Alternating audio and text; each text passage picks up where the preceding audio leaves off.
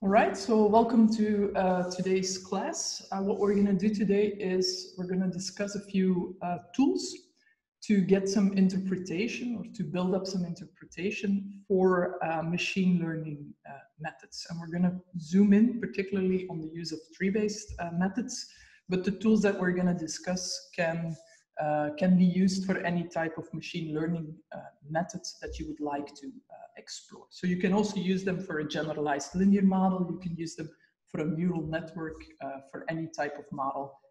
These tools can be used.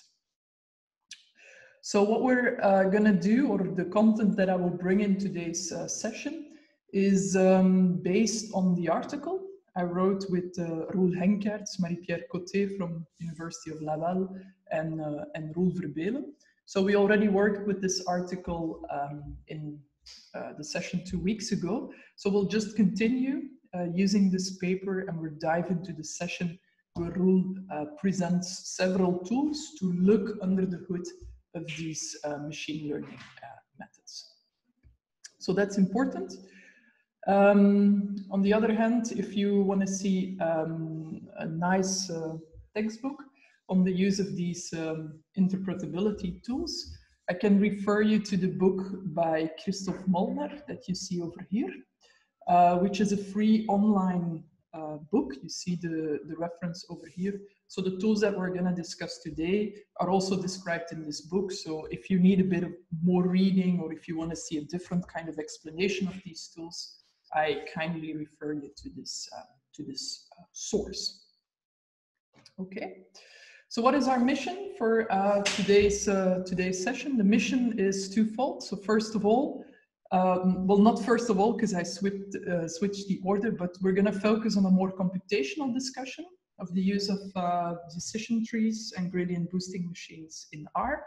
And we're going to focus on these interpretation tools for the machine learning methods, having a particular focus on our frequency severity data in the presence of different types of risk factors. So what I mean with that is we're going to take again the MTPL data set that we've been analyzing earlier on, and we're going to zoom in on how are you going to use, for instance, age of the policyholder in these tree-based machine learning methods. What are you going to do with postal code? That kind of stuff. So that's what I mean here with the different types of risk factors. So these can range from factor covariates to continuous covariates to spatial covariates. So first, a brief recap on the use of these tree-based machine learning methods. So this is something we've discussed 2 weeks ago. Today, we're going to talk about regression trees as presented by Breiman in the 80s. So here is Leo Breiman. I added the picture of these impressive inventors of these tree-based techniques. We're going to look at trees with a numeric response, and we know that a tuning parameter in the setup of such a tree is the complexity parameter, here denoted with CP, which will decide on the eventual size of the tree and which will prevent us from overfitting, from growing a tree that is too deep. Then on the other hand, we're going to talk about random forests, also invented by Leo Breiman in the early nillies, where we're going to look at a collection of deep trees built on bootstrap data samples. And whenever there is a split to be made in one of these trees, we're going to randomly pick M splitting candidates out of the available P covariates to decorrelate the trees. And then the gradient boosting machine, invented by Jerome Friedman in the beginning of the nillies. There we have a collection of T-simple trees of depth D, which are fit sequentially. So we're going to rely on what the previous step in our algorithm built. And we're going to use the so-called pseudo-residuals as a response to do this sequential tree fitting to improve on the current model fit. Okay, so that's a brief recap of what we discussed. These are the algorithms we want to focus on today, once again, both from the interpretation side as well as from the computational side. Right, and one other thing that we mentioned in our discussion of tree-based methods is that for our frequency severity analysis, which is typical in the insurance context, you will need to use appropriate, suitable loss functions. Yeah, and we know that classic textbooks on tree-based learning or typical regression problems in machine learning, they use the squared error loss as the loss function, or the mean squared error loss, which is listed over here, which looks at the squared difference between your observation y and your model fit f hat. And that, of course, has a link with the Gaussian deviance or the normal deviance, right? So what we already discussed, or our claim, is that this is not directly suitable if you want to use frequency severity data, if you want to build a model for frequency severity data. So we're going to replace this squared error loss with a more suitable loss function. And that's also going to be important in today's computational discussion, because whenever you launch this tree-based machine learning method for your frequency or your severity data, you'll have to make sure that you pick there a loss function, specify loss function that makes sense for the data at hand. Okay, so what are we seeing here? We see our preferred loss function for the frequency data. So I'm going to do that with a Poisson deviance, and I repeat the expression for the Poisson deviance over here, but of course this is not something you need to study by heart, right? You just have to know the concept of using a suitable loss function for frequency data. And for severity, what we do in our paper with rule is we work with the gamma deviance as a loss function. We also run our experiments with the log normal deviance. You can find these results online, but we prefer for the MTPL dataset that we are working with, we prefer the gamma deviance, right? But just to make the point, these are loss functions that we recognize from our discussion of fitting frequency and severity data. And we're going to use here these loss functions inspired really by these more traditional actuarial loss distributions. So that's something we need to keep in mind. Then we ended the class of 2 weeks ago. We ended our discussion of these tree-based machine learning methods by looking at the tuning parameters and the hyperparameters that we identified for our different methodologies. So I take the overview here again, because we'll encounter, or we're going to discuss a bit more on these today. And we're also going to look at really their tuning in a computer exercise or in a computer setup. So if you look at the single regression tree, the tuning parameters that we identify are the complexity parameter, CP on the one hand, which drives the, let's say, which drives the size of the tree, and which allows us to decide on how big the tree should grow. And on the other hand, we'll have this coefficient of variation of the gamma prior, and that's something I will explain later today. So this is something we didn't really dive into yet, but which we're gonna see coming to life in the R code that I will cover later today. There's also this hyperparameter. So hyperparameter means that I'm not actually gonna tune this parameter, but I'm gonna fix it at a reasonable value, either based on my own experience or based on what the literature learns me. And here this hyperparameter to, when I build a tree, is like referring to the percentage, the minimum percentage of observations that I need to have in a tree before this tree will actually start or consider a possible split. Yeah, so this is saying, okay, I want to have 1% of my observations at least before considering splitting a particular node. If you then look at the random forest, the tuning parameters that we considered in our paper is the number of trees, the number of split candidates, M, and we fixed the following hyperparameters. So you recognize the CP from the regression tree. So we put it to 0 to grow very big trees. We use as the gamma prior 25%, so more on that later. We put the kappa equal to 1%, so we know what that is. And the delta here is to inject the extra randomness, so that refers to how or which percentage of my data am I gonna use when building a particular subtree. Yeah, so that has to do with the bagging fraction or the use of a particular randomly sampled subset of your data. If I then conclude with the gradient boosting machine, I got the number of trees, I got the tree depth as tuning parameters, and I got as the hyperparameters, again, this kappa, this delta, and now I also have the learning rate or the shrinkage rate, which is 1%, so that means I'm gonna update my previous, I'm gonna update my model fit so far by multiplying the tree that I fitted to my pseudo residuals with 1%, just to make sure that I'm slowly evolving in the direction of in the optimal direction to improve my loss function. Yeah, so this is something we all discussed last week or 2 weeks ago, only about this gamma prior. I need to add some extra clarifications, and I will come to that later on today. Good, any questions on that? Because that was the recap from the theoretical session on tree-based learning. No questions, Catherine. Thank you. Is that Kevin or not?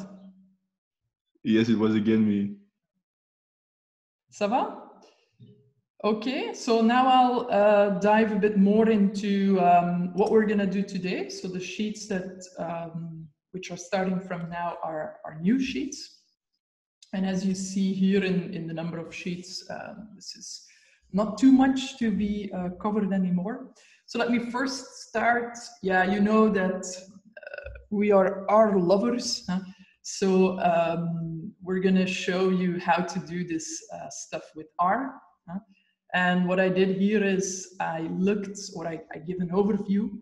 If you look at what is available in this R universe, if you want to do Poisson gamma regression, let's say, or Poisson gamma machine learning models. So these are the different techniques that we encountered in the course. So we started earlier on in October, not in October, but in February, with generalized linear models. And of course, these are available. The GLM function is available in base R in the stats package. You can do their Poisson regression. You can do gamma regression. So that's all available. We also encountered, or we took a dive into the use of generalized additive models. So there you have Poisson, there you have gamma, which is available in the MGCV package, which we explored during the pricing analytics workshop. And now if you want to do a single regression tree, we're going to do that with the RPart package, which implements the classification and regression tree algorithms of Bryman and others. But what you will see there is that for this RPart package, you only got the Poisson loss function available. There is no gamma-like loss function directly available. So that's a bit of a gap here, if you want, in this R universe. And of course, I'm going to show you how to close this gap and how to get along with using the gamma deviance when you're building a tree. For the random forest, we have neither of those. We don't have the Poisson, we do not have the gamma function available or loss function available in the standard R packages to run random forests. And for the gradient boosting machine, we can do Poisson with the GBM package or the GBM3 package. And for the gamma, you have to load the GBM package from the GitHub site of this guy, who is one of the maintainers or the developers of the GBM package. And there, if you want to work with this GBM package from this particular GitHub site, you will be able to use a gamma loss function. So I want to point you at this difference.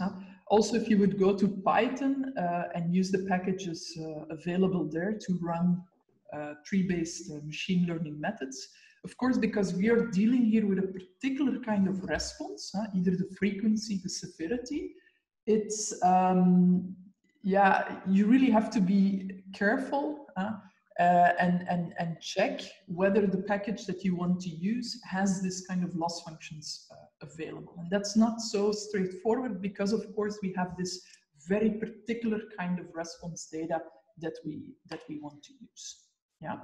So closing these gaps, I've got a next sheet over here. So as part of Roel's work, he coded what he called the dist-r forest package available from his GitHub and my GitHub site, which allows us then to run and to build a regression tree with a gamma loss deviance, a random forest with a Poisson deviance, a gamma deviance, and so forth. Yeah, so this is an extension of the standard rpart package, which opens it up to other types of loss functions. Does that make sense? So the main takeaway here is, even if you don't like to use R, but if you want to do Python, my message here is just be careful and see what kind of loss functions are available in the packages that you're using, because often you have certain gaps here if you want to do Poisson gamma deviance loss function for frequency severity modeling. Yeah. All right, having this said, what we're going to do now is we're going to do the MTPL dataset that you've been working with earlier on in this course when we did the pricing analytics workshop with our GAMs and with our clustering of the postal codes, etc. So you have to picture that dataset.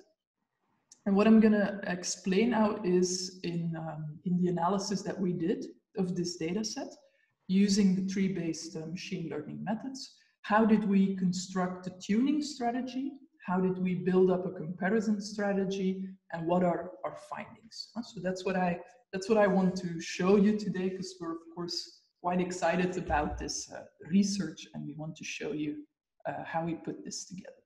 We take the full data set, denoted here with the calligraphic D, and we're going to split the data set in 6. Yeah. In 6 parts, we're going to do stratified sampling for that. I'll come to that later on. So that means you've got these 6 parts of our data set, here denoted with D1 up to D6. And what we're going to do is we're going to build 6 different models. Yeah. And the reason why we built 6 different models is that we want to be able to evaluate the predictive performance of our model on a test set.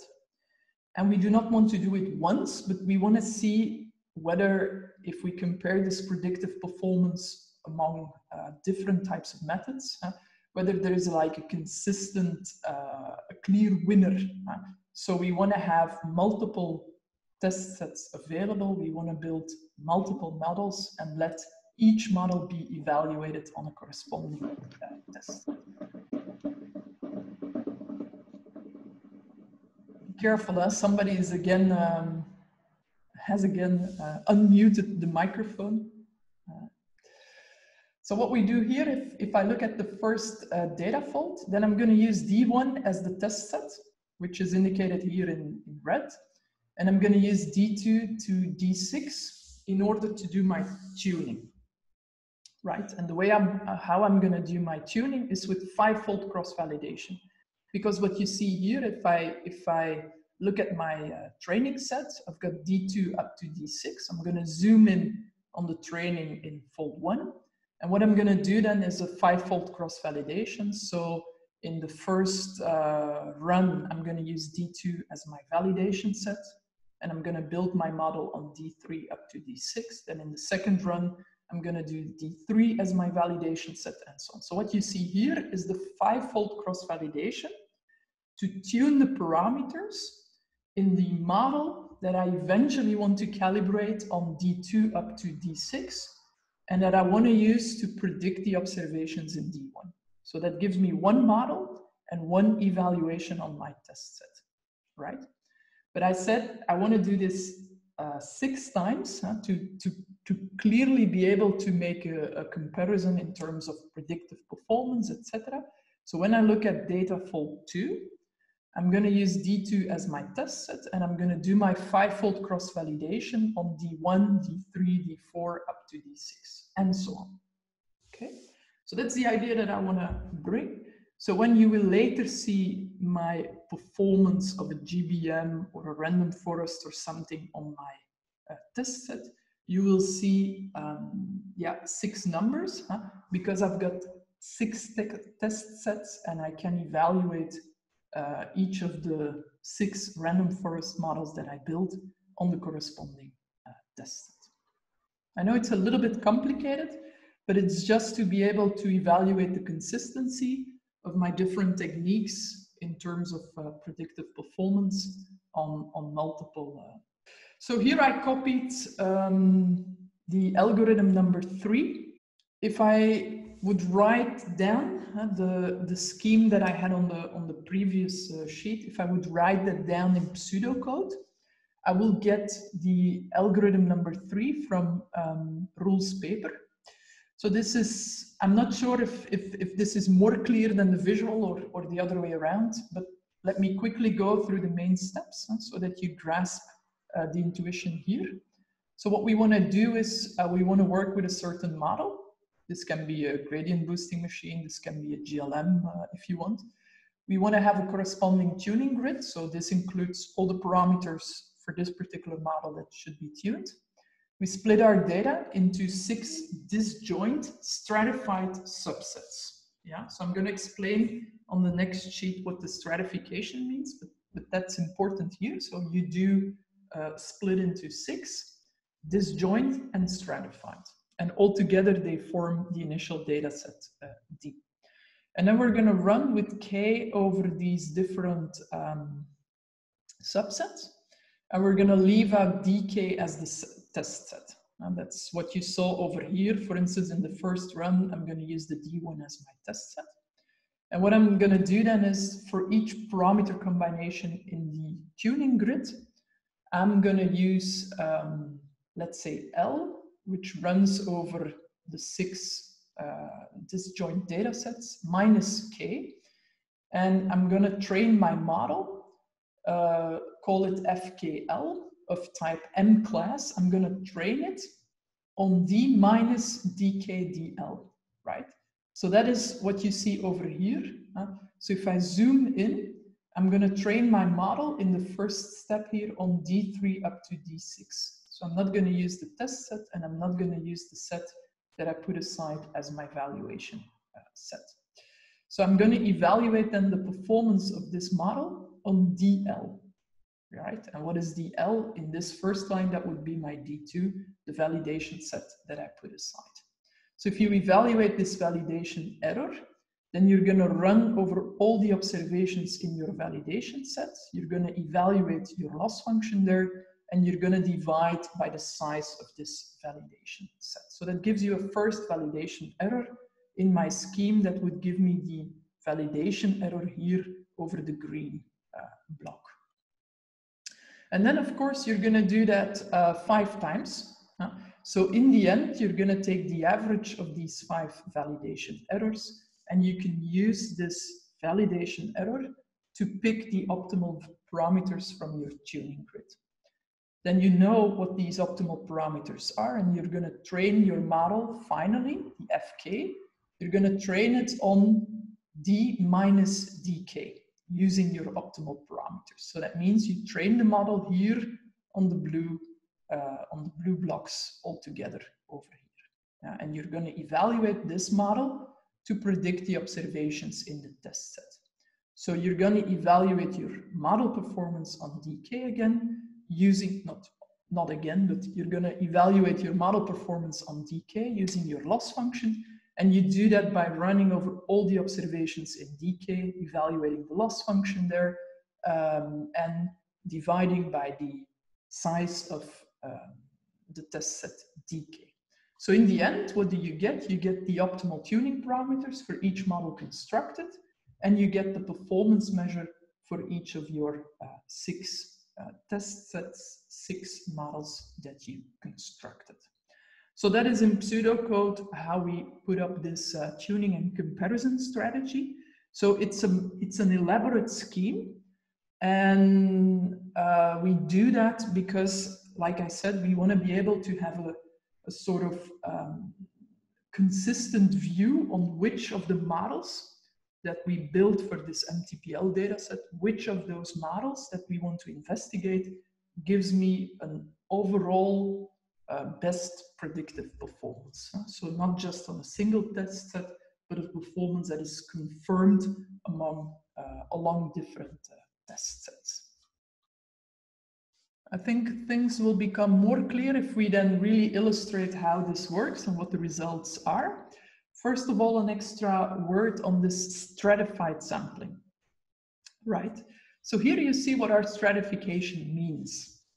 So when we build these 6 different data sets, 6 different disjoint parts of my initial data set, D1 up to D6, I'm going to evaluate the empirical claim frequency, and I'm going to evaluate the empirical severity, let's say.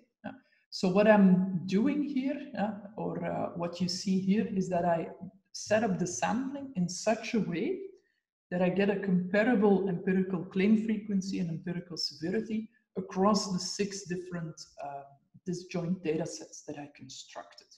And the reason I do that is to make them comparable. And because if you would say, I've got a very few policyholders who claim 4 times or who claim 5 times, but if they end up in the same subset here, then they could really have a big influence on what I see in this test set.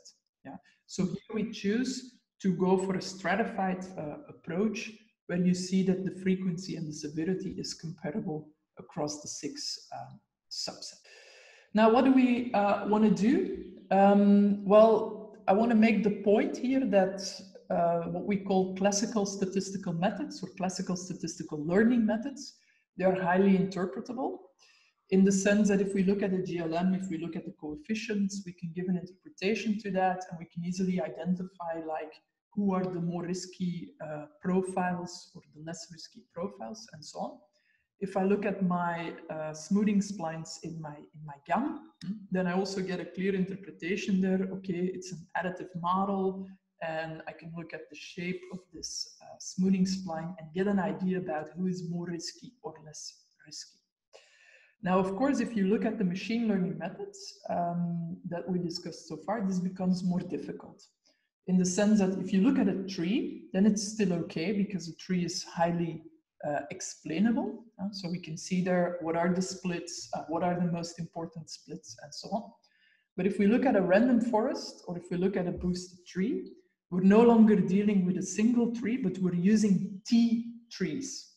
And this tree T can become quite large. So what if you have 250 trees, of which you take the average in a random forest? Or what if you have 300 small trees that you add together sequentially, like in a boosting machine? Then it's very hard to get a grasp on what these trees all together are doing with your available features.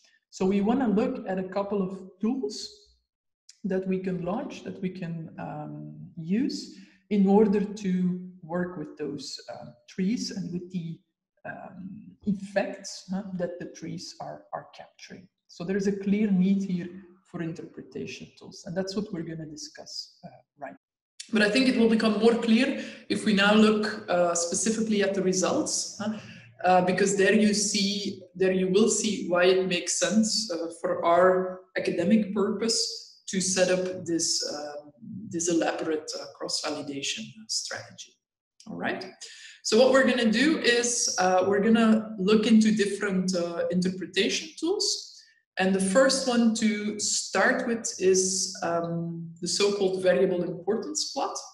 So in the sense that when we build a tree-based model, then the method is going to process the variables for us, as it's going to decide itself which variables to use, which variable to split on, etc. So what we can ask ourselves when the tree-based model is built is what were now the most important variables to be used, right? In a GLM, in a GAM, we've got tools for that. We could do a drop-in deviance analysis. We could look at the p-values corresponding to certain coefficients and so on. So we can grasp some knowledge on that, on the importance of variables in a GLM and in a GAM, but how to do this with a tree-based model. So what we're going to do for a single tree is that we're going to sum the improvements in the loss function over all the splits that were made on a specific variable. So here, if I focus on the variable XL, think about age of the policyholder or something. And if I want to know what is the importance of this variable XL in the tree T, right? So I focus here on a single tree T. So what I'm going to look at then is I'm going to consider all the splits in my tree. And if this split was made on variable L or XL, then I'm going to see what was the loss improvement that was created by this particular split. So this delta L is the improvement in my loss function made by the split in node J.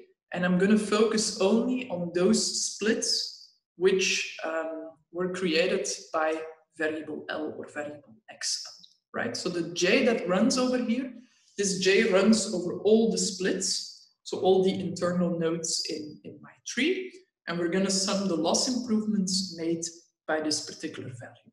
So of course you can intuitively know that the higher your variable appears in your tree, the bigger it will create an improvement in your loss function. And if the variable appears more often in your tree, then it will also mean that it really helps to improve on the loss function.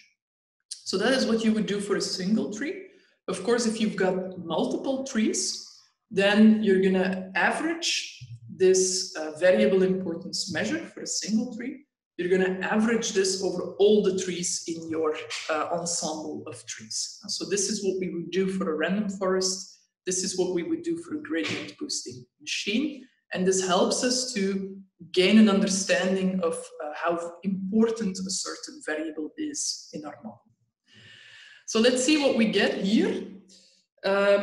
So this might be a bit, so this is a plot taken from our paper with Roel. So what are we going to do here? We're going to look at the frequency trees at the left-hand side, and we're going to look at the severity trees at the right-hand side. And we're going to do this for the 6 different models which we built, right? So that is referring here to the 6 different data faults. And we're going to see what is the importance of our different variables in the different techniques that we explored. So we started with a single tree, we do a random forest, and we do a GBM. And we're going to see what is the variable importance in the different models that we constructed for this data set. Yeah. So what is our conclusion at the side of the frequency? So we see, if we look at this ordering here, that it is quite consistent in the sense that both the single tree, the random forest, and the gradient boosting machine pick up the BM level, pick up the age of the policyholder, the power of the car, the spatial coordinates as the important variables. Yeah.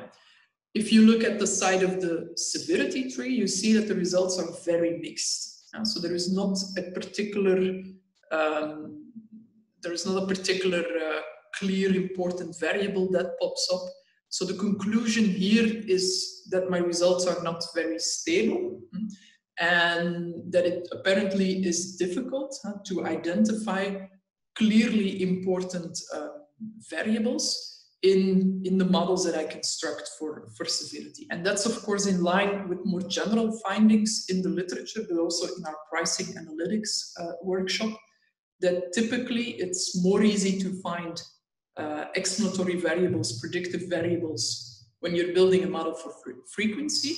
If you're looking at severity, then of course you lose a lot of your observations because you can only work with those policyholders who actually filed a claim.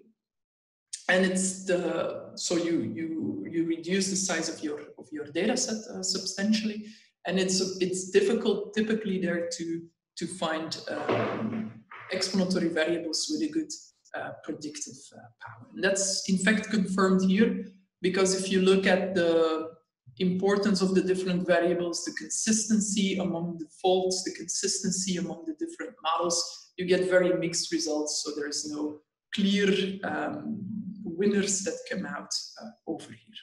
On the other hand, if we look at the frequency models, you will see that this is much in line with the variables that we also identified when we constructed a GAN for this data set, when we constructed a GLM for this data set. So you pick up here the same kind of variables. Yeah? So that's the first thing you can use. What is the importance of the different variables in my model? Okay. If we continue, besides identifying what are the important variables, we also want to have a feeling about, yeah, how does this, or how does my predictions change based on the values that my variables can take. So what is the marginal effect of a variable on my predicted outcome? This is what we would do in a GAN by looking at the smoothed effect. This is what we would do in a GLM by looking at the different coefficients that we fit, and so on. So how would we do this for a tree? And how can we do this for an ensemble of trees? That's not straightforward, because we do not immediately have coefficients or something like that we can have a look at. So the tool that is often used here is the so-called partial dependence plot, a PDP. What we're going to do is, if we want to look at the partial dependence plot of a covariate, say XL, then we're going to evaluate our model predictions. So F model is the prediction delivered by my model, and I'm going to evaluate it in a value XL. And what I'm going to do is I'm going to average over the variables that my other covariates in my model, my other input features can take. So that's denoted here with the vector xi star, where I'm going to run over all my observations in my training set and average over all of them. So the way how you should see this is, if you look at a training set and you want to evaluate, for instance, the PDP for age of the policyholder, then you're going to say, well, the PDP evaluated in age 18, for instance, is you're going to pretend as if everybody in the data set is 18 years old, right? So you keep the other covariates as they are in your training set, but you make everybody age 18. And then you calculate the model predictions and you average over all the observations, all the policyholders in your training data set. And then you make everybody age 19, age 20, age 21, etc. So you're going to evaluate this model a lot of times and run over all the values that your variable of interest, in this case the variable XL, can take. And that will give you some insight in how does this, what is this marginal impact or marginal effect of the variable age of the policyholder in this example. Now, a comment that we have to give here is that it's a kind of global measure in which interaction effects can stay hidden. For example, imagine that half of your observations would have a positive association between your XL and your outcome, and half would have a negative association. Then these two would cancel here, because you're averaging over all the observations in your training data, and you would get a flat PDP. So interactions can stay hidden here, can cancel, or can stay hidden here, and can be canceled out because of the averaging that you take over here. Okay, so let's first look into some examples. I'm gonna go forward here and first show you some PDPs.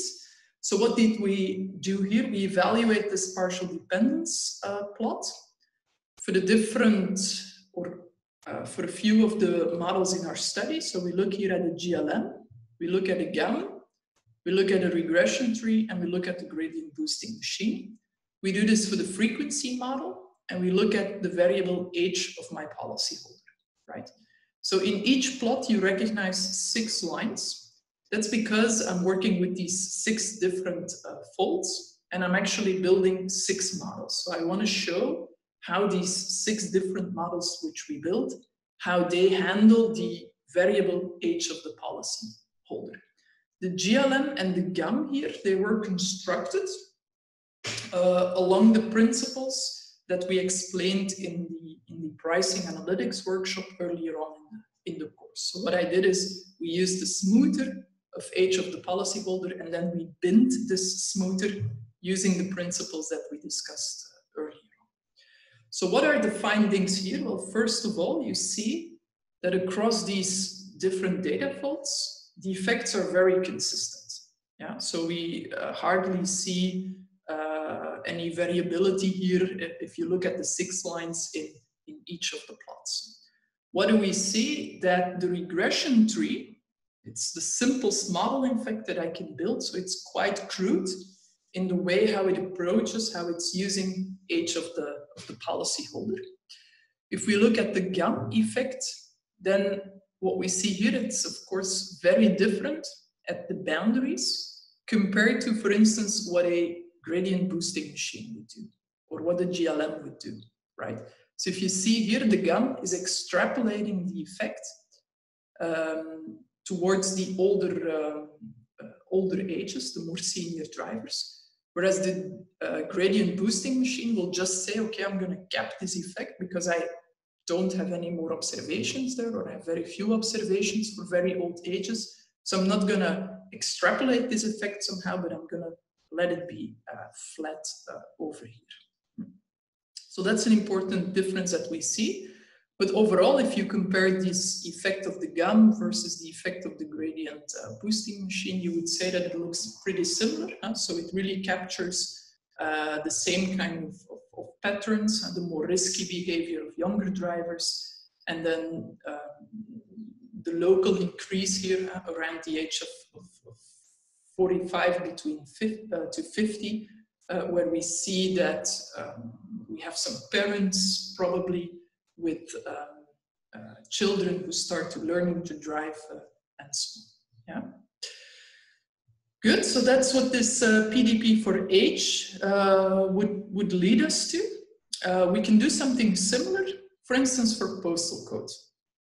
And that's, of course, a bit of a peculiar variable. Also, if you look into the machine learning literature, I would say you don't, at least I didn't find many references in the literature on how people are using postal code information in tree-based models. There are different ways to do that. So what we did is we actually used the lat and the longitude coordinate of the center of the postal code. And we used that as continuous covariates in our tree-based models. So that's what you will see over here. Again, we look at the frequency model because that's the most exciting model to look at. We picture the generalized linear model and how it's going to use a clustered version of postal code as we discussed it before. We look at the GAM, we look at the smooth effect of lat and long of the center of the postal code. We see what a single regression tree would do, and we show what a gradient boosting machine would do. Now, of course, here I'm zooming in on one specific data fold 3. And the reason that I have to do that is, of course, I cannot put 6 maps on top of each other because you wouldn't see anything anymore then. Here I could easily do that. I could do 6 lines per graph. But here, of course, there's only one map per model that I can show at the same time. Of course, I could do it separately for the other folds, but these results will look pretty similar. So what are some findings here? Well, if you look at the tree, you really see this rectangular structure. You really see this splitting on lat and long coordinates. So you recognize this rectangular structure coming up. It's not very insightful. If you look at the gradient boosting machine, you're a bit in between, so you still recognize this rectangular structure, but you see, because the gradient boosting machine is going to create an ensemble of trees, so you see, or you do not see it as pronounced as with a single tree. Yeah. For the GAN, we recognize our smoother, and then our GLM is this clustered version of our smooth. But anyway, I hope you agree that looking at this kind of plots creates us some insights in what is going on. For instance, like Jonathan says, yeah, if I see how the spatial effect is being treated here, this is something I do not want. This is something I think it's way too crude and way too much, let's say, influenced by what's happening in Brussels or in Liège. And I want to go for another type of model. Yeah. This is something that is also, once again, this is very important for the kind of models that we are doing, because in the end, we have to explain this model to a regulator or to other stakeholders. So we need to be able to make some sense out of the model predictions that we deliver and the way how we handle the features in these predictions. I'm going to go to a slightly different tool. So going from the PDP to the so-called ICE plot. So an ICE is an individual conditional expectation plot. So what we're going to do there is we're going to look at, in fact, the building block in the PDP, but we're going to do that for each observation in my training set separately. So this shows the impact of a variable on the level of an individual observation.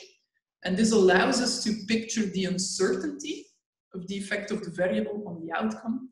And this might also allow us to detect interaction effects. So the building block that you recognize here was already part of our partial dependence plot, but here we averaged over all observations in our training set. And so now we're going to zoom in on one particular policyholder. We can do that for, let's say, a random selection of 1,000 policyholders or something, and we want to see how these effects are behaving, whether there's a lot of variability or whether I can detect groups of lines that behave similarly, etc.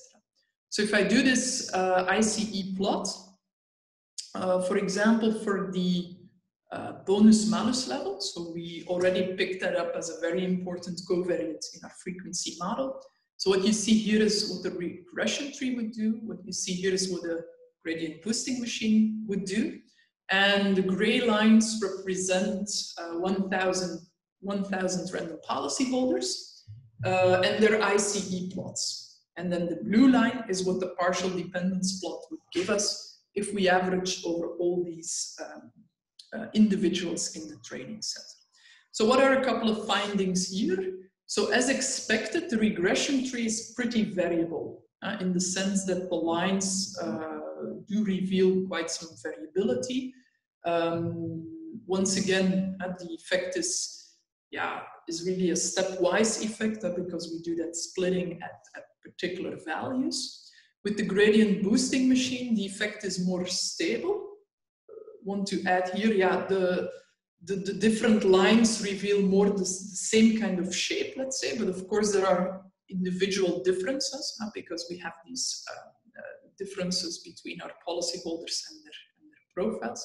The effect is also a bit more going in the direction of a smooth line because we have this averaging, no, not the averaging, but we have these multiple trees which are being taken together. And one other thing that I need to mention here is about the monotonicity of this effect. So of course, if you think about the levels occupied in a bonus-malus scale, then the interpretation that you would give to that is the higher you are in the scale, the more risky or the more claims you reported in the past. So the more risky you are as an insured profile. So in the, if you look at what the different lines would do here, that monotonicity may not always be guaranteed. So if you look, for instance, at this risk profile, you see that there is a drop over here and then the effect will increase again. So what people sometimes do, if you go to the implementation of a gradient boosting machine or an XG boost, sometimes, or what you can do there is really impose a monotonicity constraint. So really ask the routine to fit an effect that is increasing or to fit an effect that is decreasing over this variable. So that's sometimes being done in order to make the captured effects more in line with our intuition. We didn't do that here because we really wanted to see how the method would process this information without being pushed in a certain direction. So that helps us to grasp some understanding. Now, the next thing I want to discuss is what about these interaction effects? Because you sometimes read, okay, these tree-based models, they're good at detecting interactions in an automatic way, in the sense that if we would have to include an interaction effect in a GAM or in a GLM, and then we would have to go manually through this variable selection process and try to come up with meaningful interactions, etc. So how can these tree-based models help us to detect, to hunt for the meaningful interaction effects? But what we did here is, I think for the gradient boosting machine, we launched the results of a statistic or an interpretation tool that is called Friedman's H statistic. So what we're going to do here is we're going to look at the partial dependence effect, but now in a two-dimensional way. So we're going to look at variables xk and xl, say, and we're going to list the results of this Friedman H statistic. And in generally, that would take a value between 0 and 1. So if you look at this expression here, if the two-dimensional partial dependence effect would reduce to the additive effect of variable xk and xl, then the expression in the numerator here would become 0. Yeah? So that would mean there is no interaction between xk and xl being picked up by my model, right?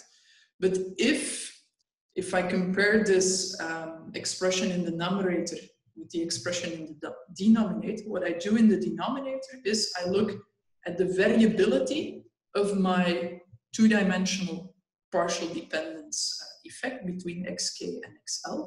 And if this variability would be completely explained or captured by the effect of the two-dimensional partial dependence effect, then this H statistic would go to a value of 1, right? So then the denominator and the numerator would become pretty similar, would become almost equal to each other, because then this interaction effect will completely drive the variability of the two-dimensional partial dependence effect of xk and xl. So that's a bit, in a nutshell, the intuition here. Once again, if this reduces to an additive effect of fk and fl, then this goes to 0. If the interaction is really driving the effect, then the whole statistic would go to 1. So then you have a very strong interaction between xk and xl. So that is something we can look at here. And we did the calculations for the gradient boosting machine. And not surprisingly, the strongest interaction that we detect in this way is the interaction between latitude and longitude. And of course, we know that these somehow belong to each other, right? So that's not a surprise. And then you see other interaction effects being picked up over here. And the ones that I list in gray here, these are the ones for which I will then make a visual on the next sheet to see how these behave and what I can learn from there. And you see here, for instance, the interaction between fuel, power of the car, age of the car, and power of the car, age of the policyholder, and gender of the driver, and also age of the policyholder, power of the car. That was the interaction effect that we investigated also with our GAM and our GLMs that we constructed earlier on. So if I make a picture, what we're doing here is we're actually going to do the PDPs, but now for certain groups. And these groups are created based on the values of another covariate. And so that's one way how we try to get a grasp or get a grip on the interaction effects that are picked up by the model. So if we look at the partial dependence plot of power, but we now group the curve based on age of the policyholder, right? So when you detect then somehow a different behavior among these different lines that you construct over here, then that's an indication that there is an interaction between power and age of the policyholder in this case. So not surprisingly, I get here a quite steeper age effect, a quite steeper power effect if I look at the younger drivers. So that gives me an indication that it's interesting to look into the interaction effect of power and age of the driver, as we've done before.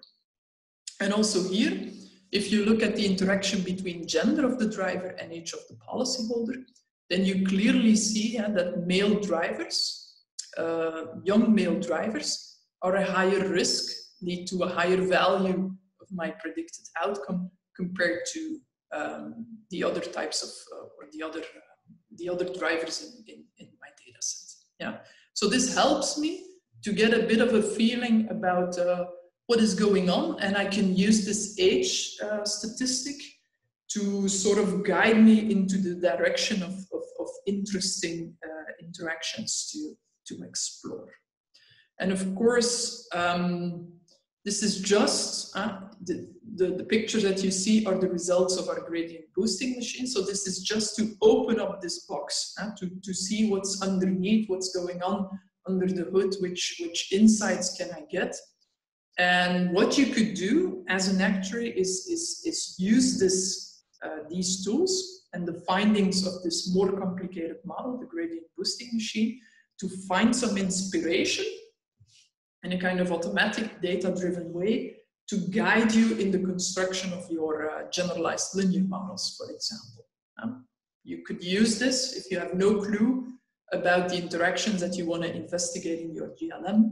You could first start with building a gradient boosting machine, look at these kind of plots, look at the statistics, the age statistics, and try to grasp some interesting interaction effects to explore.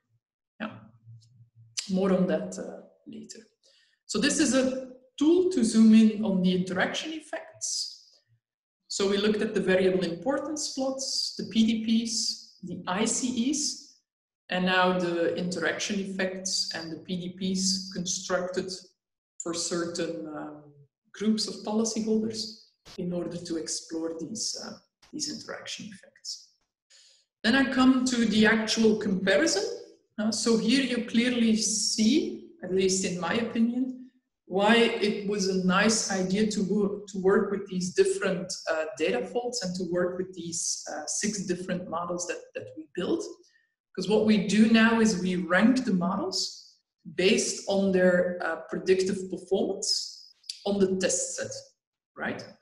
And we do that here for a tree, we do that for the random forest, the gradient boosting, the GAM, and the GLM. So these are the different methods in the comparison. And we evaluate the out-of-sample Poisson deviance on the test set. And you know, with each data fold comes this test set. And the fact that we do that 6 times now allows us to get a bit of a feeling about the consistency of our findings. If you would use a single test set, then you would only be able to rank 5 bullets here on a single test set. So maybe that's not a very convincing indication. But now we see that, for instance, the gradient boosting machine for frequency is performing consistently better across our 6 different test sets compared to our other techniques in the study. And we also see, like we discussed with Jonathan and as a follow-up to his question, what we see here is that the single tree performs consistently worse, predictive-wise, than the other techniques in our study. So that could also be an indication like, okay, maybe you want to put more effort in the tree, but maybe it's not worth to look there at more complex or alternative implementations of this tree. It's also not a surprise that our GLM in purple and our GAM are so close to each other, because the way how we did construct a GLM is really by binning and by clustering the effects that were picked up by the generalized additive model. So it's really a GLM that is driven by what the generalized additive model was learning us, as we discussed it earlier on. So that's what you clearly see over here. Now, if you look at the gamma deviance, so if you look at the severity models, then our findings are very different in the sense that there is no clear winner. And these lines, I cannot spot a clear winner over here. And I also see that for the GAM, something strange is happening for data fault 4, right? That's what you see over here. And what is happening there is that this GAM is going to extrapolate effects. So this GAM is using the smoothers, they extrapolate.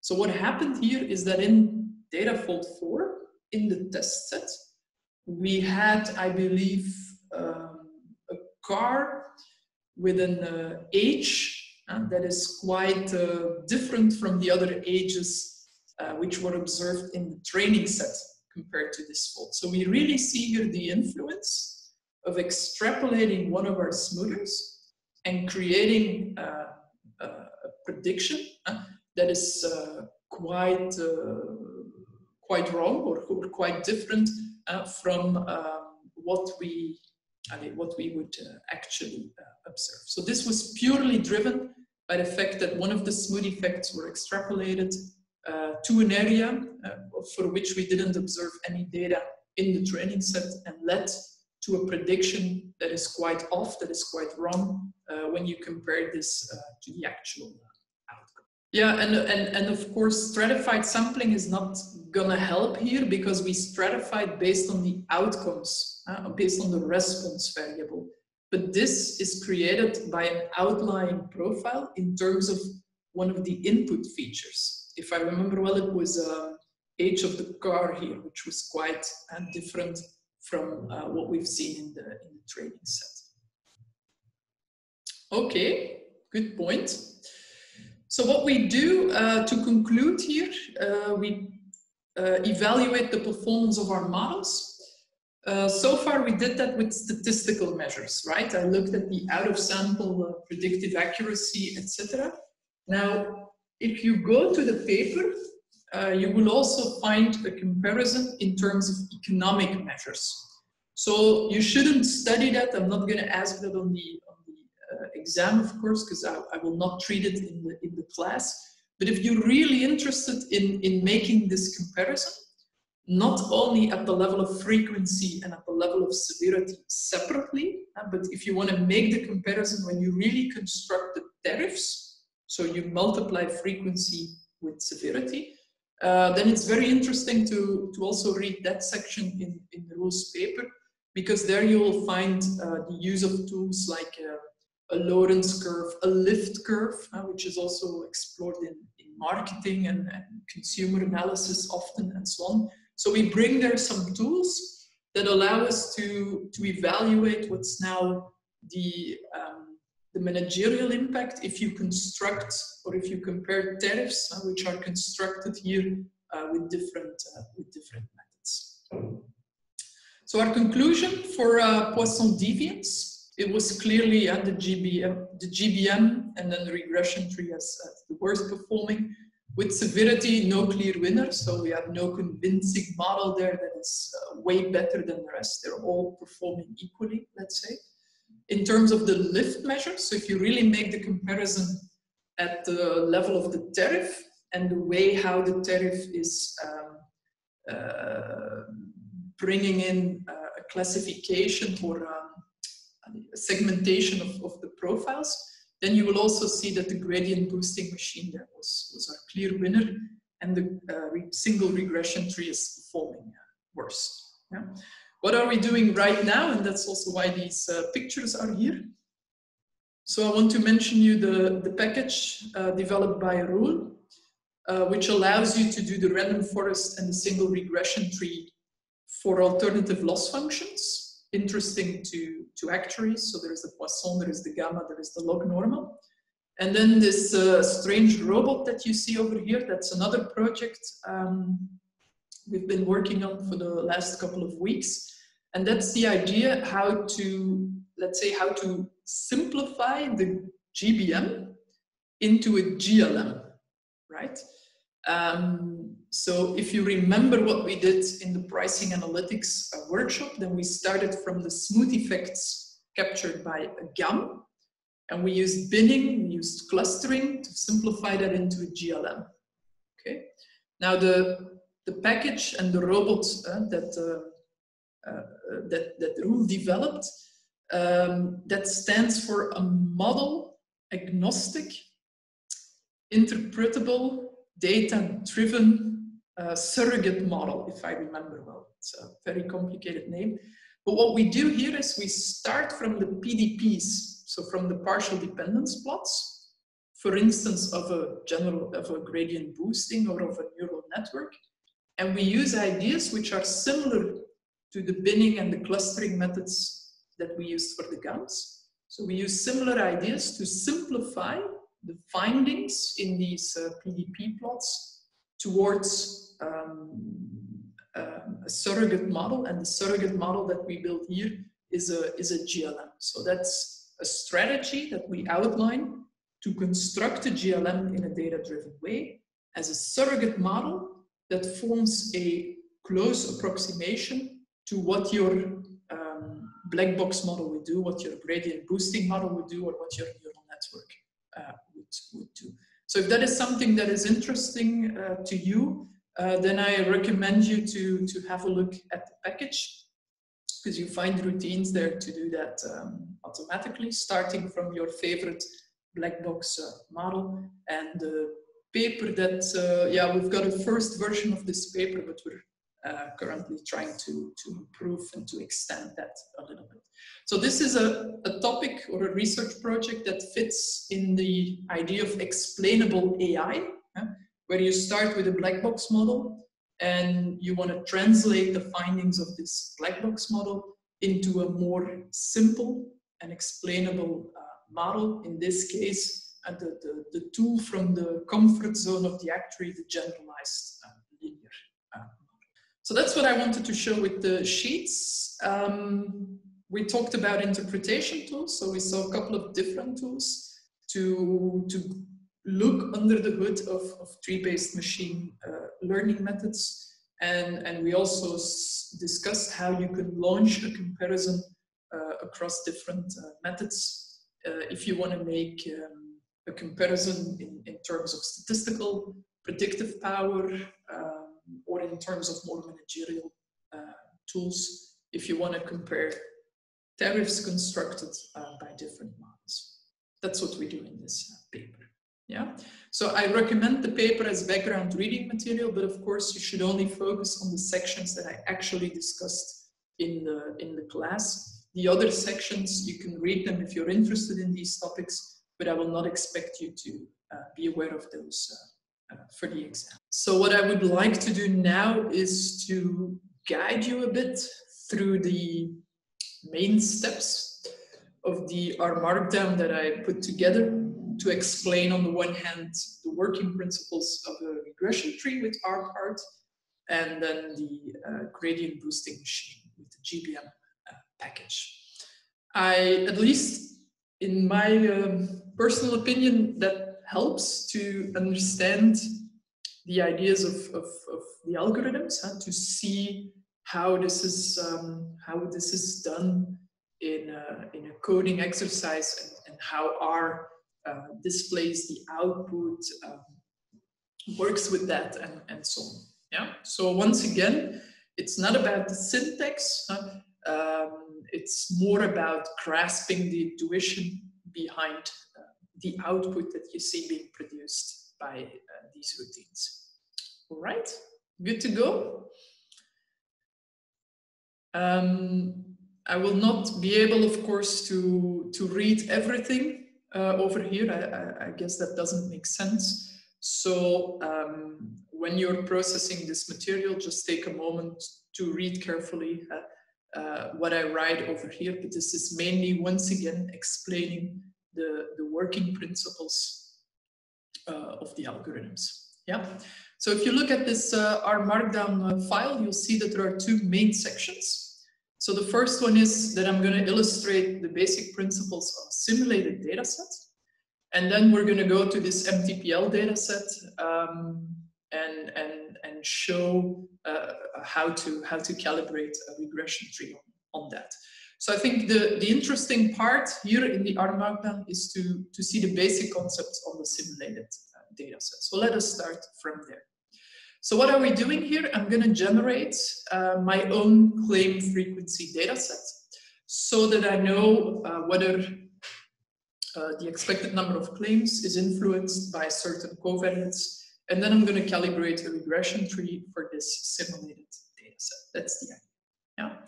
So when you simulate, it's good to set a seed to make the results reproducible. So that's what I explained over here.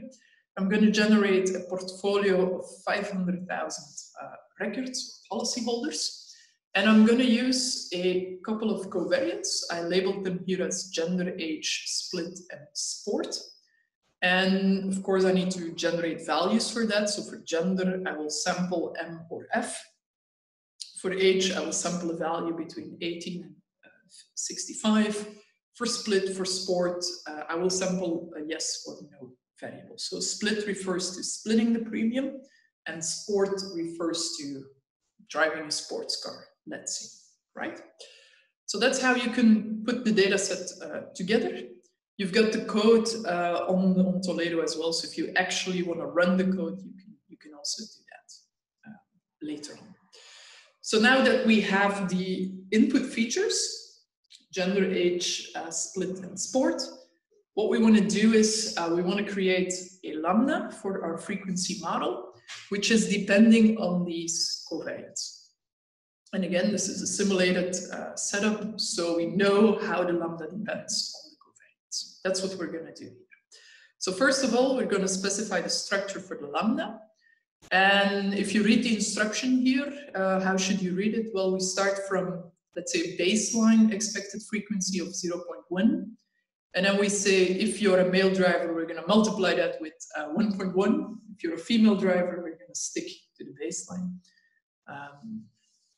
If you are a younger driver, we're going to multiply the lambda obtained in previous step with 1.4.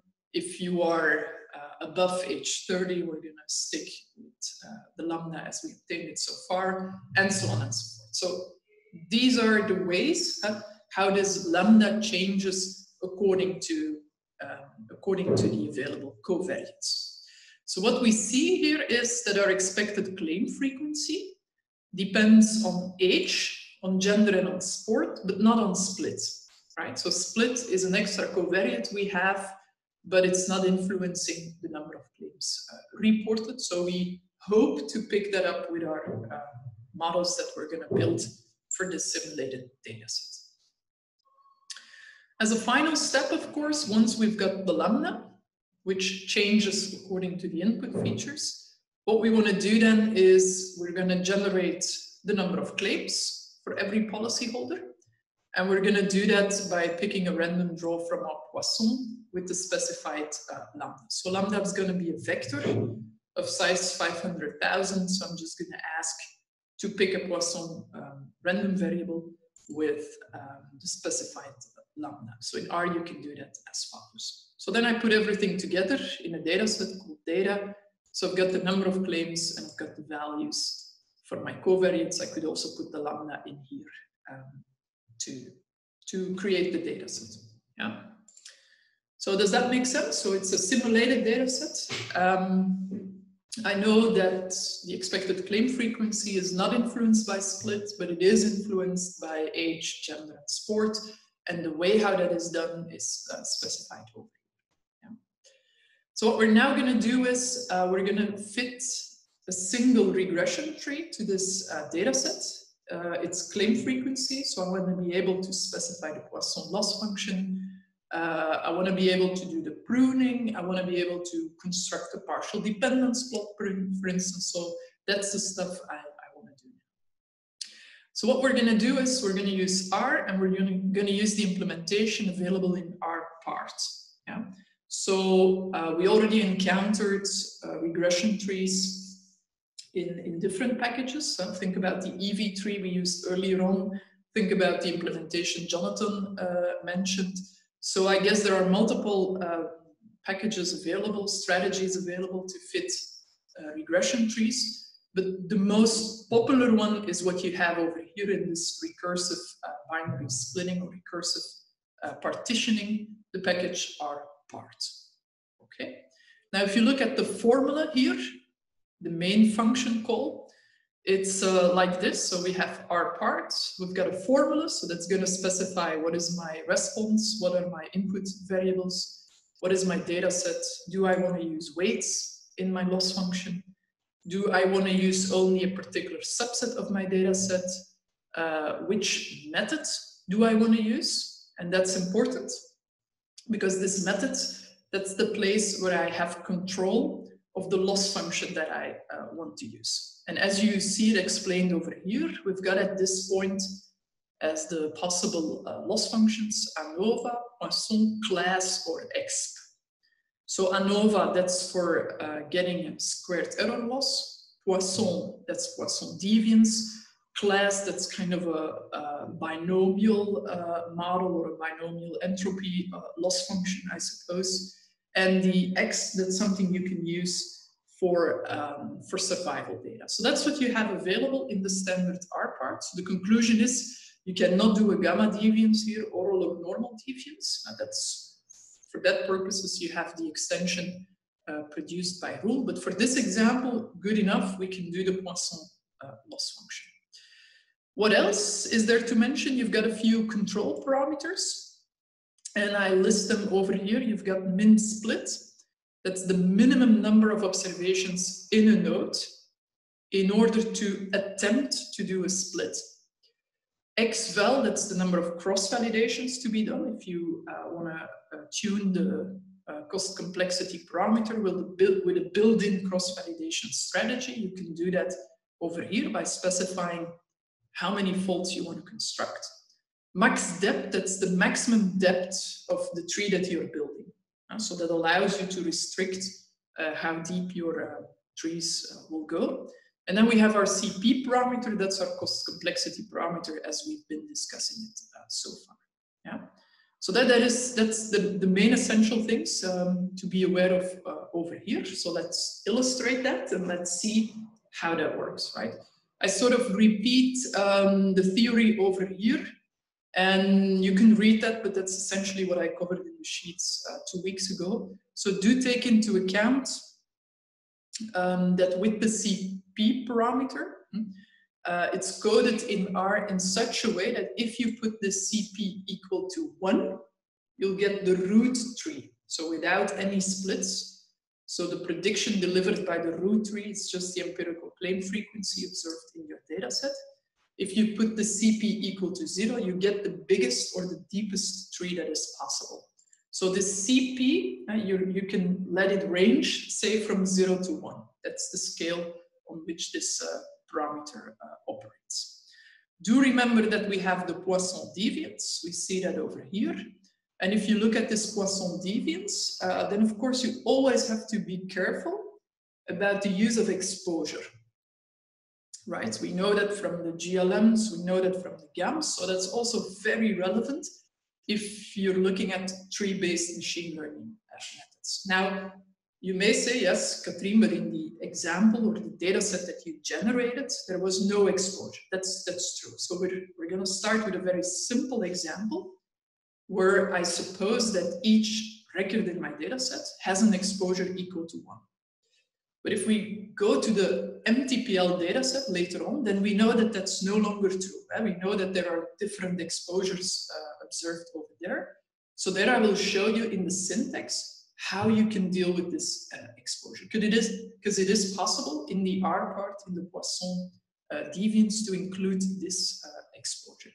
And in fact, what R part will deliver as a prediction for a particular node, that's the sum of all the claims observed over all the policyholders in the training set ending up in that node, divided by their corresponding exposure. So if everybody has exposure to 1, then we're just going to divide by the number of observations ending up in this node, of course. Okay. A thing to keep in mind: how is the tree built? The tree is built by searching the split that creates the largest drop in deviance. Now, how should you see that? You compare then the deviance in the parent node versus the sum of the deviance that you create by splitting that node into a left part and a right part. So that's in fact the drop that you should picture. And we're also going to see that in our results. We're going to see what the deviance is in the parent node and what then the drop in deviance is that is created. So I'm not sure if you can follow me, because the format of this thing is a bit different, of course, from what we've been doing so far. But does this make sense so far? So we generated a data set. We mentioned a couple of algorithmic essentials of the R part. And now we're actually going to run a few of these trees and look at the results produced by R, to gain some understanding of how this works. Jonathan? Yeah, I was thinking something about with the, since we are using trees in that case, and we use a Poisson deviance. In this case, you can theoretically have like some categories we are gonna have like a really, really low lambda. And that the prediction is going to be by f of xi is going to be equal to 0, no? Exactly, and that's exactly the reason why we need this tuning parameter that I didn't explain so far, to avoid that. Okay, thanks a lot. So now I have a good feeling, because I have the feeling that I can actually answer your question now. No, but you're right. And also here, if you look at this deviance, and if you would predict an exact 0, you would divide by 0 in the deviance, you see? So we need something to avoid that. And like Jonathan says, if we look at the predictions delivered by the tree, if we would end up with all policyholders ending up in a certain node for which we only observed 0 claims, then our prediction would be an exact 0. And that's something we're going to avoid by adding a little twist to this predictions. And that's, I think this is also the reason why I really want to show you how this works, because if you're not aware of that, then you might be surprised by the predictions that our part is delivering, because it's not exactly as I write it over here. It's with a little twist that I'm going to explain right away. So once again, my only goal is to show you a bit the highlights of the implementation here, and especially to bring you a bit of intuition with respect to the output and the results that we get with this R part routine. All right, so let's do a first tree, right? So we're going to do a first tree, and we're going to put the CP parameter equal to 1, which means I get the root node, and a tree where I put the CP parameter equal to 0, which is a very big tree, right? So I first want to see how that goes and how R is producing that. So here you see my basic function call, right?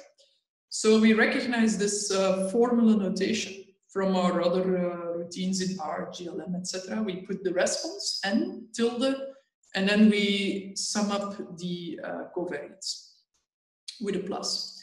So there is no need here to list an interaction, right? Because the tree will take care of that itself. That's in contrast to what a GLM or a GAM would do. There you would actually have to specify the interactions you want to include. So we recognize this. We take into account, once again, everybody has exposure equal to 1. So we don't care about exposure in this first example. We specify our data set. We specify that we want to do a Poisson deviance. And here I also specify some of the control parameters. Most particularly, I put the CP parameter equal to 1.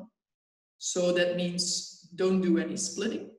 And I put the max depth, which is then becoming a bit redundant, but I will need it later on. The max depth, that would be the deepest tree that I can possibly grow within the constraints that I impose overall. I save the model as the object tree CP1. And when I call this object, R gives me the following output. So it says, yeah, you started with 500,000 observations, and this is the tree. Yeah, so the tree has a single node. It's called the root node. I find all my observations in this root node. It's leading me to a deviance of 278 something thousand. And the y-val, that's the predicted value in this node, that is in this case 13%. And the star indicates that it's also a terminal node, so no further splitting is done. I could also ask for a summary of this tree. So you'll get basically then a table here. I'm going to discuss that later on. What we also see here is that we've got 500,000 observations. We've got as the events 65,000 something. So that's the number of claims, the number of non-zero observations we have in the data set. The estimated rate, that's again my predicted value. I'm going to explain you right away how that is constructed. And I got the mean deviance. The mean deviance, that will be my deviance from here divided by my number of observations. Yeah. So what I'm now going to do here is to show you where these numbers that you find in the summary, where they're coming from.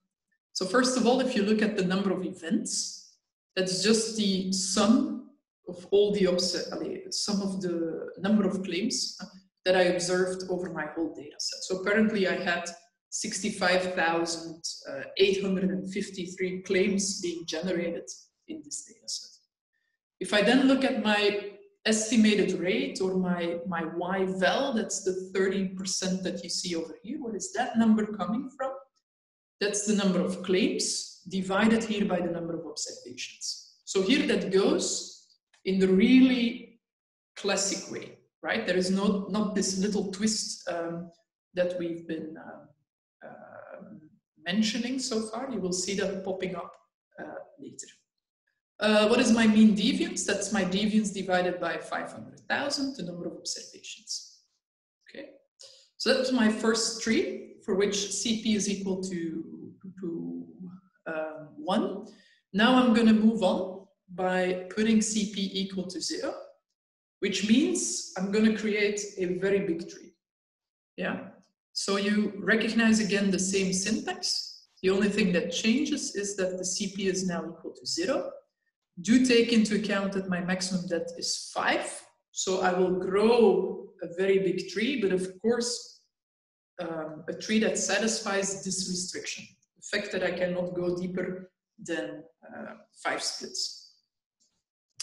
So now, of course, if you look at the output produced by R, you'll get a lot of stuff. So it's a bit complicated here to show that, but if we scroll through it, you'll see that you get up to 63 endnodes in your tree. No, not endnodes, but 63 nodes in total, endnodes as well as internal nodes. Yeah. So how should we understand this? We start from the root node. That's here. We have all our observations in the root node. We have a deviance equal to this value, and we've got the predicted value y equal to this, right? Then the first split that we do is a split on age. That's here. So we first split on age, and we're going to decide, are you above 45.5 years or are you below? So where do I find the left node that's coming with the split?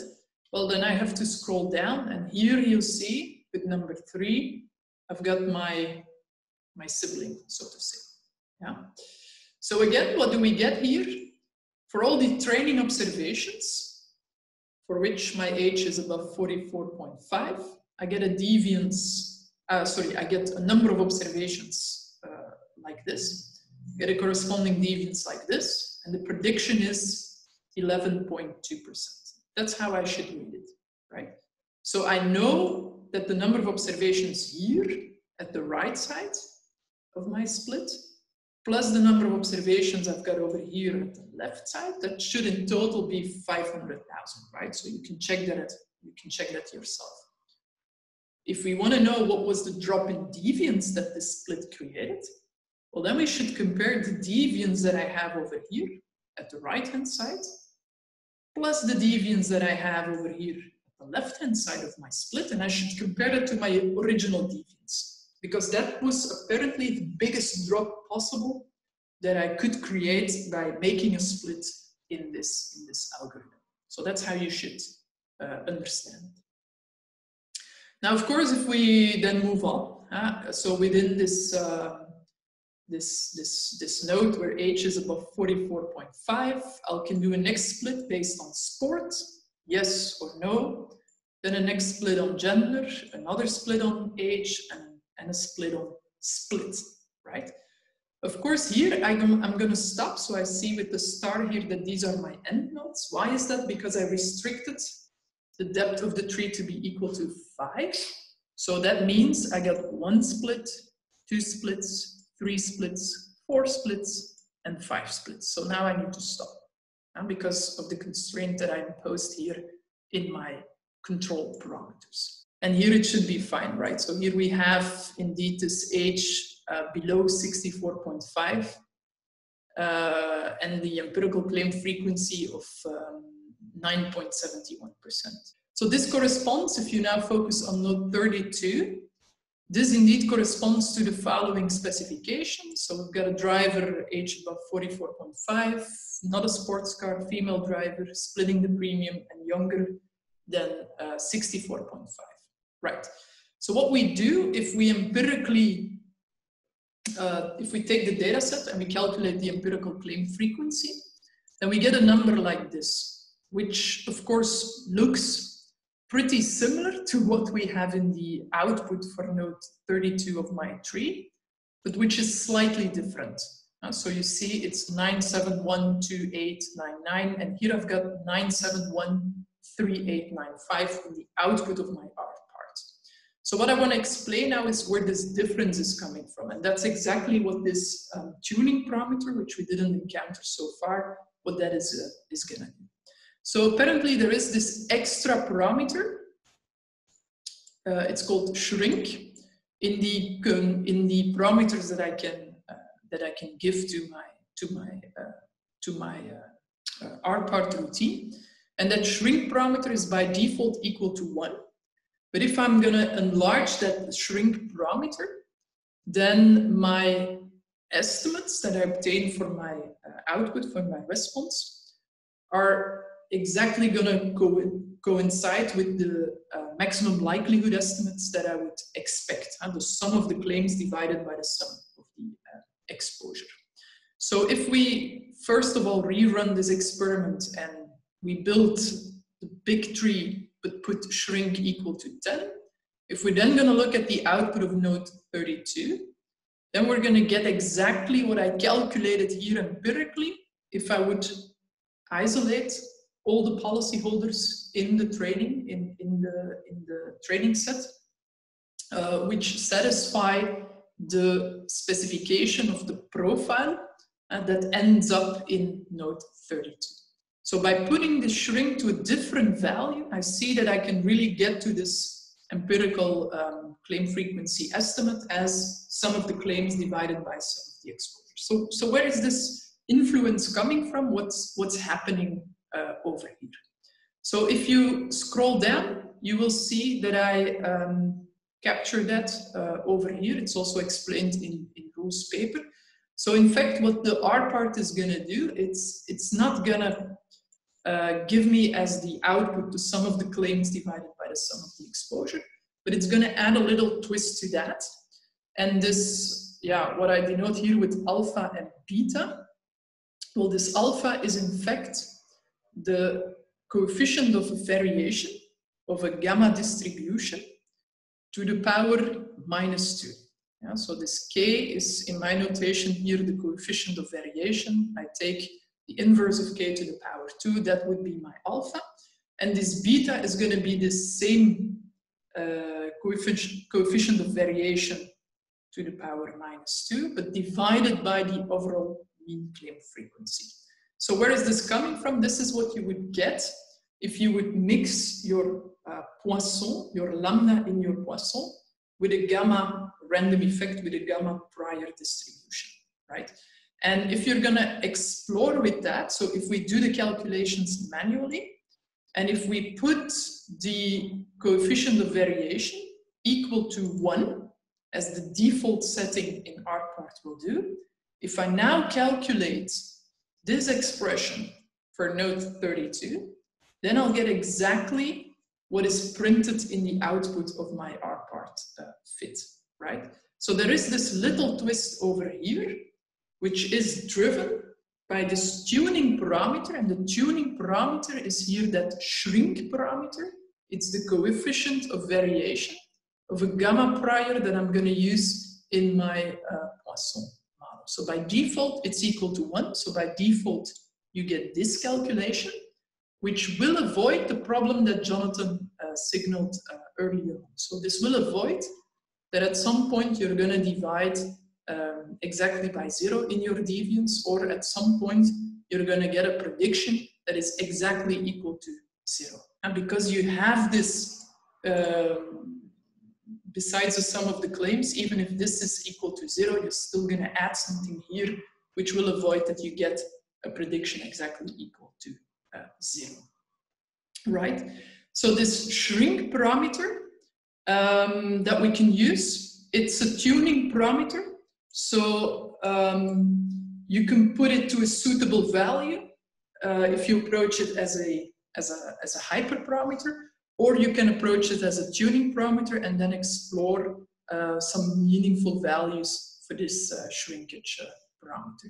So that was the one we had on the sheets in our discussion of a single regression tree. We had this gamma parameter, which is the shrinkage parameter mentioned over here. Does that make sense? I know it was a bit confusing, and sorry for late in the evening yesterday I rerun the R Markdown, and I think I somehow screwed up my reproducibility, so I will try to fix that. But in any case, you've got the correct, you've got a good version on Toledo, and I want you to be aware of that there is this shrink parameter over here, which is, we need to be aware of that if we want to be able to really understand why we get a specific number over here as a prediction in our endnotes. So that's a little tweak that I wanted to cover.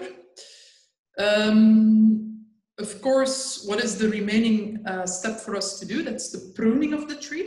So how can we decide with the built-in cross-validation in our part, how can we decide where we should stop, or how to prune the tree and go from the deep tree to a more comprehensible tree? So what we're going to do here is we're going to look at a summary of our tree, and we're going to look at the output that we get over here. And preferably you start with the summary of a very big tree. So in this case, I'm going to start with tree CP0, where I put the complexity parameter to 0, such that I get a very big tree, right? So in this big tree, I'll get the following output in my summary. So I want to explain now what are the different ingredients in this output. So first of all, I've got the CP parameter, and I've got different values of that, right? And what is striking is that if you look at the CP parameter, the last value that you see here, that is the one for which you actually built the tree. So in this case, it's 0 because I'm asking the summary for this very big tree, right? And what you get over here is then how many splits were made. Okay, so you go from 0 up to 31 in this case. What is the relative error? I'm going to explain that right away. What is the cross-validated error? And what is the corresponding cross-validated standard deviation that comes with this error? And I guess it will not be a surprise that we're going to look at this cross-validated error, try to find the minimum there, or try to find the minimum plus one standard deviation, and use then the complexity parameter that corresponds to this minimal cross-validation error, or to this minimal cross-validation error plus one standard error. That's how we can decide upon a meaningful value for this cost complexity parameter. Yeah. So a few words of explanation on that. Yeah, you get much more output here, so I'm going to skip that for now, which is the output with all of the nodes, etc. We've got the variable importance, which we get immediately, and we can also picture the tree over here with the instructions that I showed over here. Of course, here the tree is way too big, so it doesn't make much sense to plot it here because it's a bit overwhelming, right? About these variable importances, you can get it immediately out of the R part. You can you get it here in let's say absolute values. If you then standardize or express this in a relative way, like I do over here, you see that age, sport, and gender are the important variables. And there is still some influence from split, but we see it's very little compared to the impact of age and sport, for instance. And that's also in line with what we initially put into this simulated data set. Okay, but what I want to show as one of the last steps is this tree pruning with the R part. So of course, before you do this, you can play yourself a little bit with the CP values. And you can run a tree if the CP value is equal to this value or this value, and see what kind of variables are used in the splitting and which variables are not, etc. So you can have a look at the output of these trees that I construct here. Of course, there's a lot of output. You also see that if I make a simpler tree, then when I do the plotting here, it already makes more sense. And so here you get a nice visual of what this tree is actually doing. Here it's more easy to plot that because it's a tree that is not as deep as the initial one we started from. Yeah, and even here, if I put the CP value to a larger value, then I get an even simpler tree. For instance, here, no gender covariate use, no splitting covariate use, just those age and sport covariates, right? So what are we going to do now? How to pick the value for the CP parameter. And I'm going to do that by using the internal cross-validation procedure that comes with the R-part routine, right? That's the most easy thing to do. Of course, you can put up your own tuning grid, you can put up your own cross-validation scheme, and so on. If you want to do that, you'll need more time, you'll need more effort to do that. Good.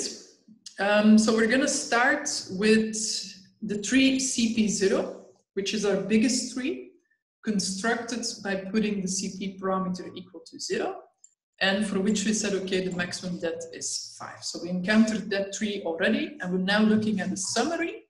So you see here again this grid of CP values. You see the corresponding number of splits, the relative error, cross-validated error, and the corresponding standard deviation.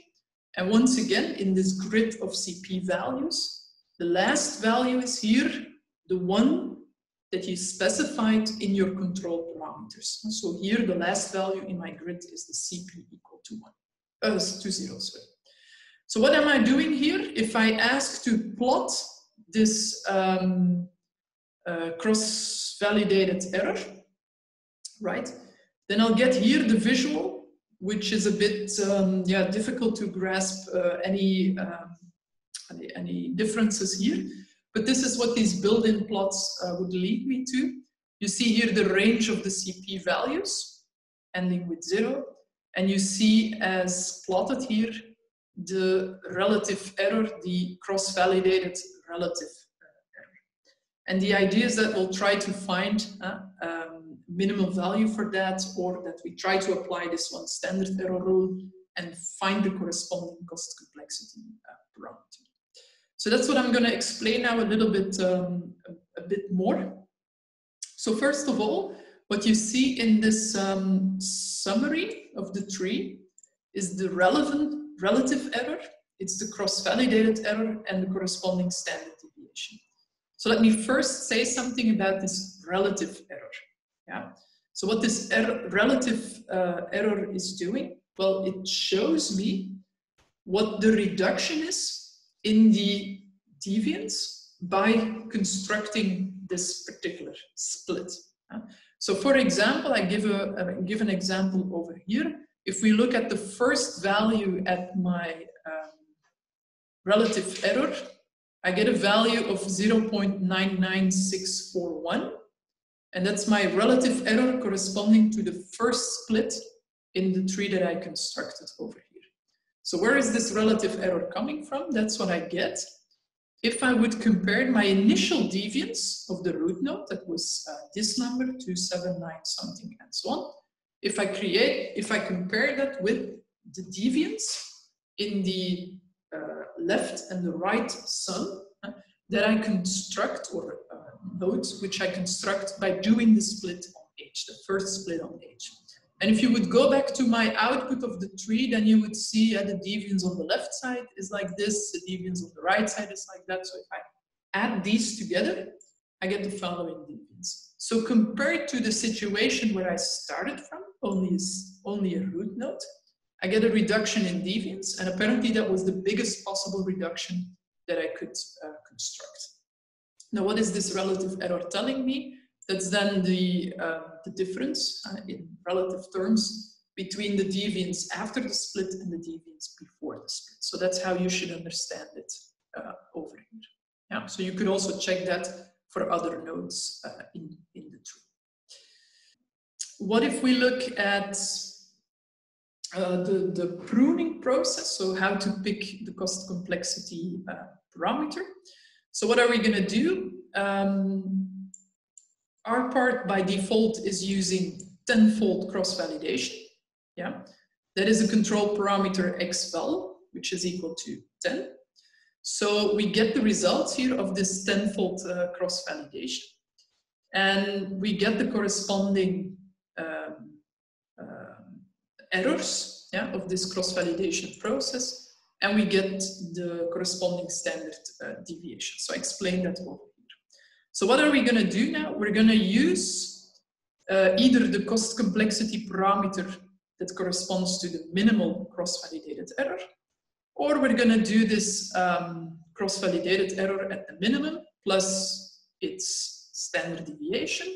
And we're going to see, okay, for which value of my cost complexity parameter am I still within one standard deviation from the optimal value. That's an alternative way to pick the cost complexity parameter.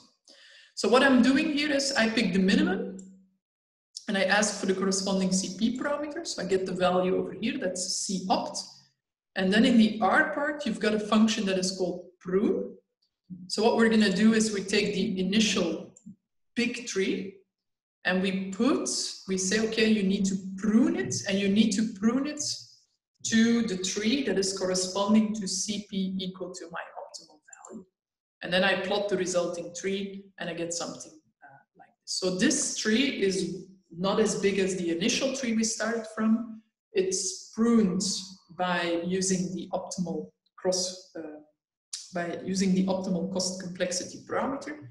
And what you also see is that it's splitting on age, it's splitting on gender and sport, but it's not splitting on split. And that's indeed in line with what we put into the simulated data set. So that seems to work well over here. Yeah.